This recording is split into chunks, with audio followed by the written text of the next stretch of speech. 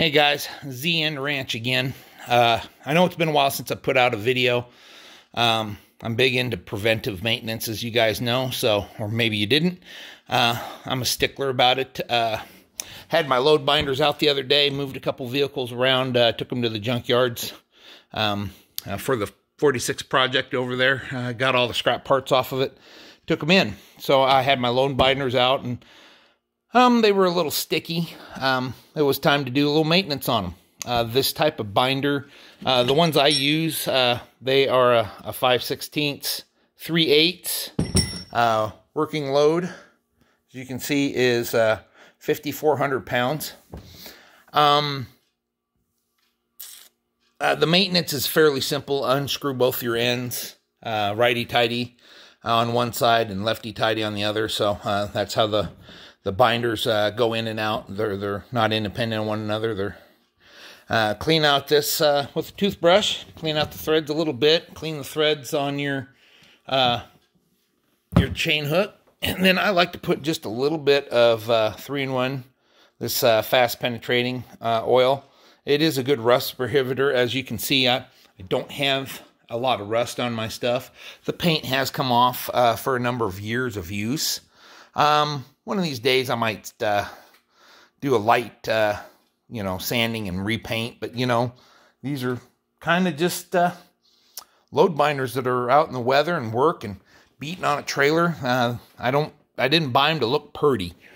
So the one thing I do suggest is keeping them in like that. I know it's a hassle for the next time you use them, but keeps the dust out of them, keeps them threads a little bit cleaner and nicer.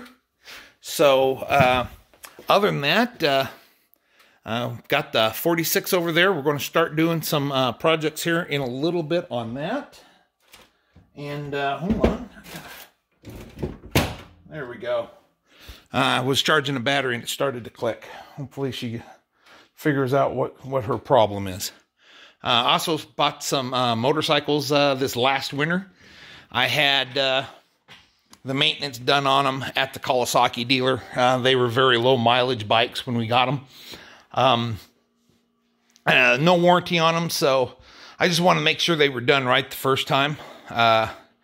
They hadn't been ridden in a number of years, so that's why I had Kawasaki do that. But from here on out, we'll do the oil change and filters and belts and all that at $100 an hour with 2 bikes. It gets kind of pricey kind of quick. But we're going to be doing videos on those. This is a couple weeks before Thanksgiving 2021, Year of Our Lord, as Tom Sullivan would say. We're going to start working back here on the fuel, the wiring harness again. You can see we've kind of got a disaster, my son's stuff, but we're going to be able to get through this. Got a lot of the electrical inside. The braking system is going to have to wait. That did not turn out as planned. I wanted to have a video on that. It was a total debacle on the braking system, guys. So the tank is in.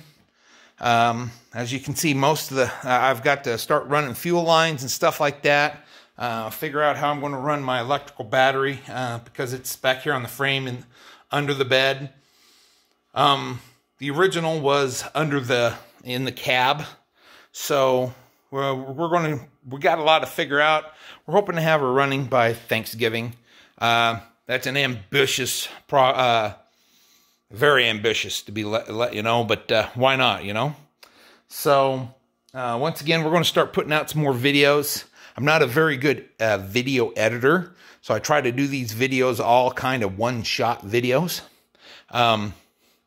So you'll have to excuse me for the shakiness and all that. But once again, guys, thanks for watching.